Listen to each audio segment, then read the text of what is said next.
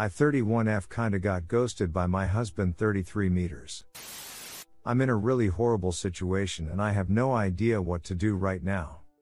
I'm very new to Reddit and just needed advice, so sorry in advance for the format and the length, this is very long. I'm probably gonna get flamed for this, but while you're at it, at least give me advice on how to proceed. My husband and I have been together for 8 years and married for 6.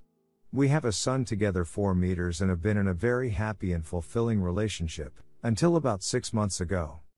I started an affair with my ex from college that lasted about 4 months.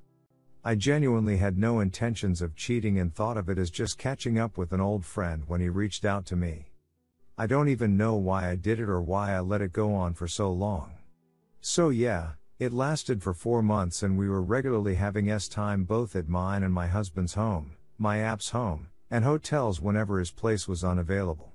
And yes, he is married with 3 kids. During this time I became increasingly distant from my husband and he began to notice. He is a very smart man and knows whenever something isn't right. Well, one night he asked me flat out if I was cheating on him. I denied it, of course, but he didn't back down. He told me while looking into my eyes that he knew something was up, but that he was going to let this go because he had no proof. However, he said if he found out down the road that I had lied to him, we would be done, no questions asked. I took that threat very seriously and immediately ended it with the AP. He reluctantly agreed to end it and I devoted myself to being the best wife and mother I possibly could. I felt very guilty of how I had neglected my husband and started initiating intercourse more, doing things in bed I normally wouldn't do, helping more around the house, and with our kid. My husband was very cold to me in the beginning, but things went back to normal after a while. One day my AP contacted me again via Facebook. I told him in no uncertain terms that we were done, but he said he wanted us to meet one last time.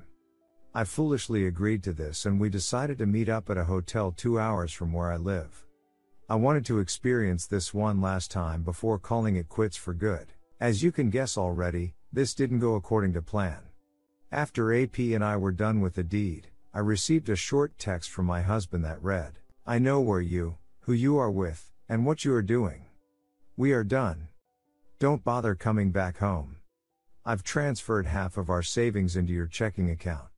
Have a good life." I can't describe the wave of emotions I felt at that moment.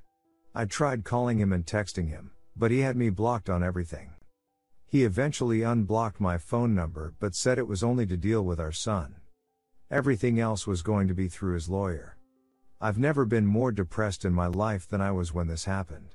I decided to go home the next day, but he wasn't there. Neither was our son. Whenever I texted him, he would only respond if I asked about my son. He sent me a text saying we would each have our son for a week and nothing else.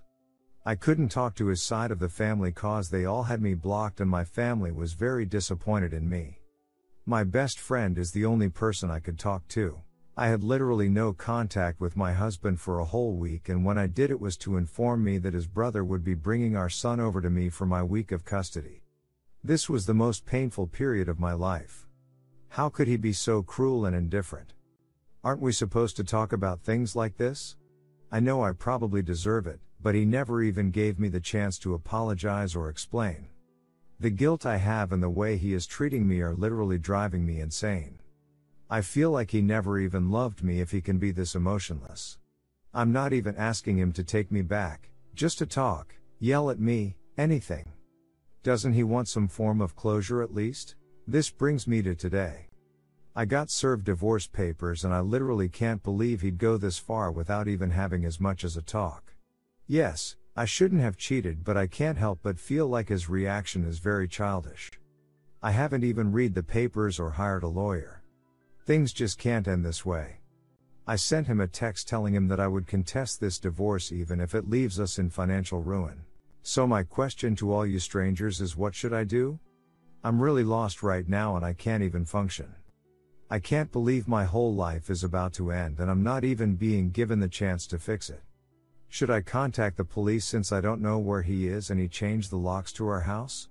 Any advice will be appreciated. TLDR, I cheated on my husband, and now he won't talk to me and want a divorce. What do I do to win him back? Story 2. My ex-girlfriend past her family barely contacts me that she had a baby. There's no doubt her son is 100% mine because we had a paternity test just to be sure. Anyways, I 27 meters barely found this out weeks ago. Only reason we broke up is because I had to move back across the country last year to help my family after my dad died from COVID. Didn't want to do the long distance since I was gonna stay there working for a bit. She never told me anything. Her mom says she didn't want me to worry about her all the way over there when my dad's family needed me more, and she was gonna tell me as soon as I was back. I moved back like a month ago, only now I'm finding out not only that I lost her, they said there was complications when she gave birth, but we have a baby boy. Feeling a mix of stuff, and worst part is I can't talk to her about because I wish she'd told me. Her mom says they've barely been managing with him. They need help with him, and so that's why she reached out to me once they learned I was back. Of course, Hess mine, that's my responsibility. Still, it's hard not to panic. I'm still in shock about her death. Now I've got a son I need to take care of.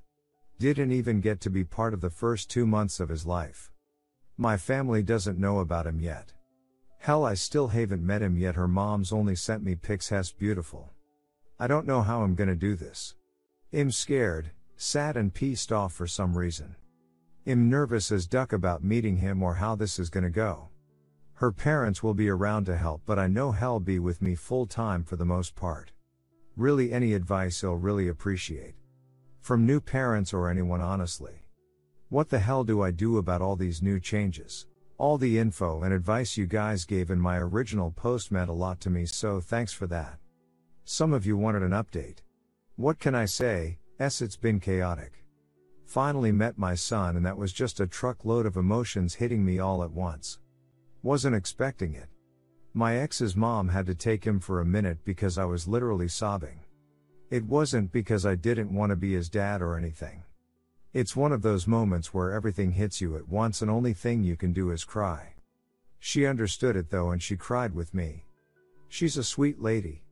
One of those ladies that treats everyone like her child because of how caring she is.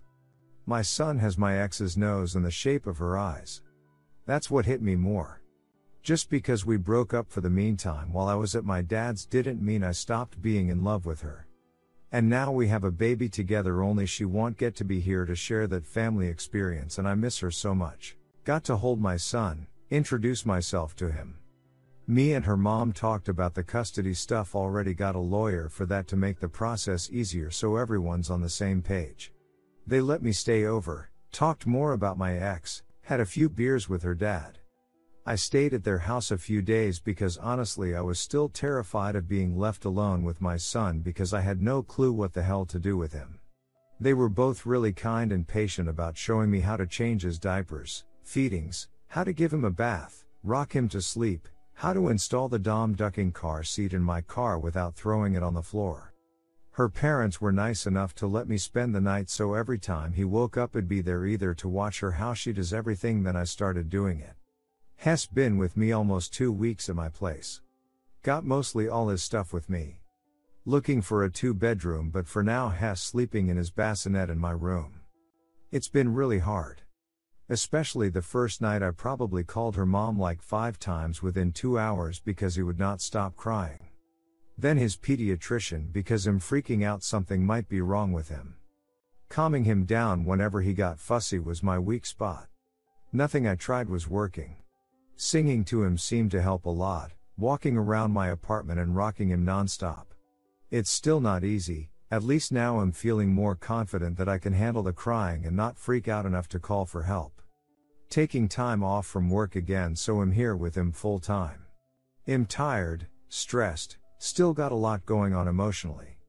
But I'm also just happy when I'm holding him or making him smile. Honestly, the little stuff he does, even his cute little sneezes, makes me love him even more. Seems like he's starting to like me too. Almost everyone in my family has met him on Zoom. My mom's come over to see him. She's offering to do babysitting once I go back to work in another few months, so that's one less thing to worry about. I just wish my dad would have had the chance to meet him. I know they would have been best friends and had definitely spoiled my son so much. And it's like my ex knew that too. So didn't know this until her parents gave me his birth certificate, but my ex wanted his middle name to be my dad, so that was a nice surprise for me. That Hess got his grandpa's name too. I'm slowly adjusting to this new life. Not easy, he makes it worth it. I want to be his dad and give him the best I can the way my dad did with me.